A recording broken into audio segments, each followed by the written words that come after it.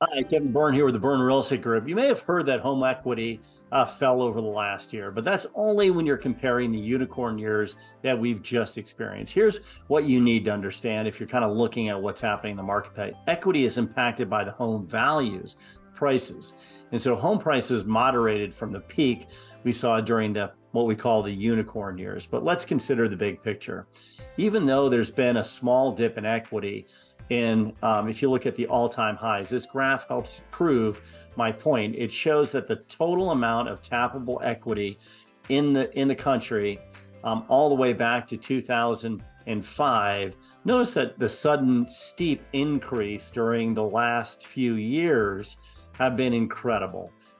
So if we look at it, this year is still the highest, compared to 2005. So it's still a great time to sell.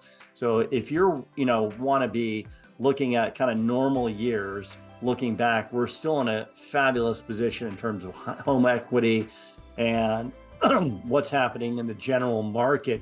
And the trends are through 2027 that we'll continue to have some equity appreciation over the next couple years. So if you're thinking about selling now, it's still a very good time.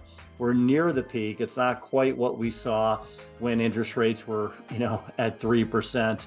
And, we had a lot of properties on the market and we had multiple offers. But the fact of the matter is this, still a great time to sell.